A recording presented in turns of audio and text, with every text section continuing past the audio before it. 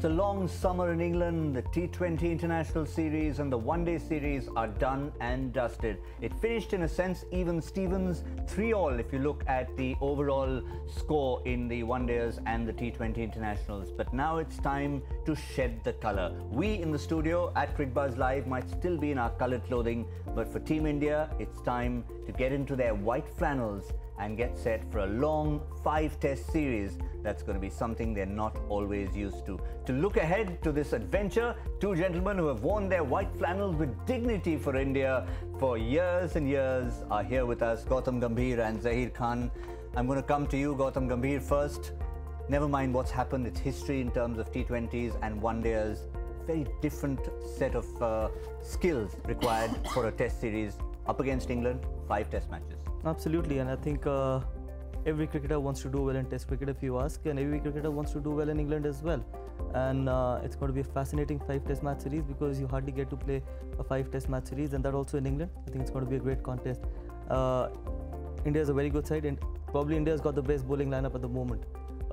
They've had the most balanced bowling lineup which has ever toured England. We had Zaheer Khan, who was probably the best India's ever produced, but we didn't have a backup with Zaheer Khan. Had we had a backup, probably we would have won many more series in England. We drew one in 2006, but then after that, I think had we had someone to complement Zach, we would have done really, really well. But if you see this Indian bowling attack, they've got the experience of someone like Ishant Sharma, they've got Mohammad Shami, who's proper quality, they've got Umesh Yadav, who's got pace, and then they've got Bhuvi, who can swing the ball both ways as well. So I think probably this is the most balanced bowling attack, except maybe one area where India is maybe missing is a quality left-arm seamer, but I think this is the most balanced attack which has gone to England.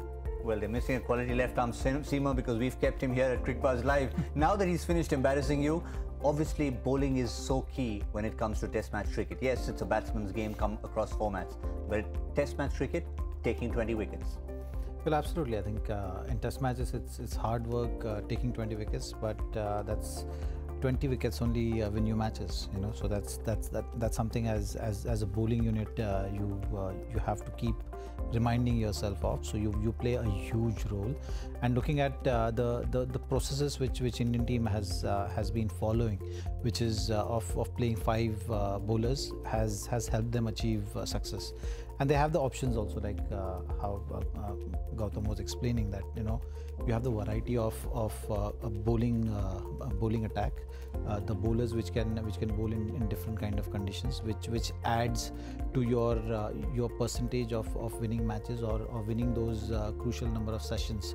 Because in Test matches, if you have the different styles of bowling, you know, in different conditions, you can make use of them.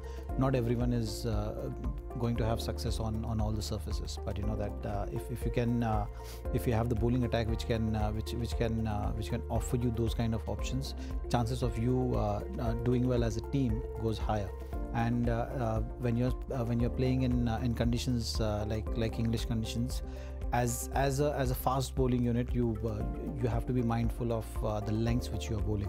If you're bowling the lengths which are going to be on the shorter side, it's just not going to help you, because on those kind of tracks, you as a batsman, you get extra time if the ball is pitched short. So that's something which as a bowling unit they need to prepare themselves leading up to the Test matches, which they have enough time now. Now the ODIs and the T20s are over, so that shift needs to happen as quickly as possible, because in shorter format of cricket, it's usually seen that, you know, you get into that habit of hitting the deck hard, and at times in English conditions that doesn't help.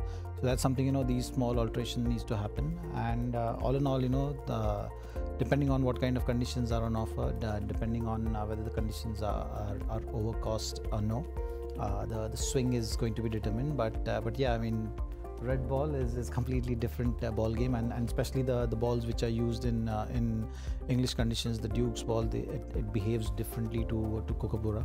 So that's something also which batsmen also need to be prepared, and they need to figure out in consultation with the players who have been part of the Indian team in the past to learn a thing or two about how to deal with the conditions.